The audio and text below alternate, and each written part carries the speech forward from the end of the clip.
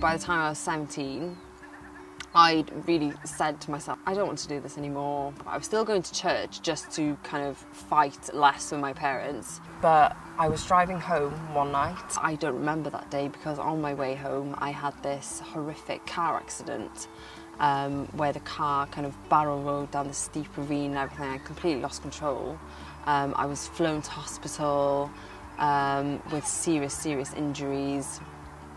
They didn't expect me to live. They said if I did live, that I would be severely handicapped and I wouldn't be the same person I was before because of my injuries, and I'd hurt my head and brain really badly. My first kind of memory or feeling is just this overwhelming feeling of peace and God's presence, and knowing that He was there with me, that I was alive for a reason. He'd kept me alive and He'd worked these miracles to keep me alive for a reason, and that it was going to be okay somehow. I don't know, I can't explain it, it's really hard to explain, but I knew that God was with me and that He loved me so much, regardless of what I'd done in the past. Along with that came a lot of different things, along with my friendship group and along with the fact that I kind of abandoned my walk with God for a few years, came a lot of being anxious and getting very secretive about how I really felt. Although I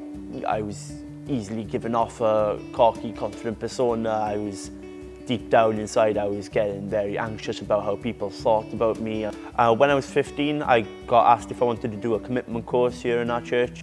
At the end of the course, I decided to get baptised. It's been a journey ever since then. Yeah, when I was 12, there'd been some sort of tragedy, and I was really scared about it, and I was worried. And so my dad told me to pray about it, and then I did pray about it, and I started to trust in God a lot more, and I felt so much better. When I was 14, I went to a camp. When I was on that camp, I heard on the last evening about Jesus' love and what He'd done on the cross. And then we got some time just to chill, relax on the campsite, just on our own in the darkness, turned all the generators off.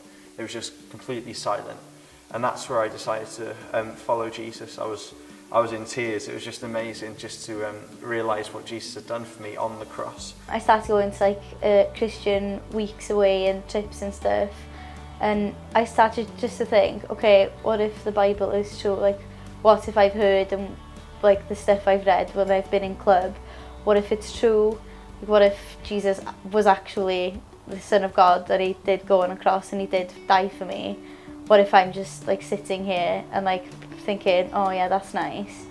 And I thought to myself, well, if Jesus took a chance on me, then I'm going to take a chance on Him as well. It was about 3 years ago where Troy, one of the main people in the organisation, approached me, and he was like, oh, do you want to come to this event which is Christian based? And I was like, oh, okay, what do you do? Is it all Bible talk? And he's like, oh no, we mainly game with about a 10-minute talk every now and again.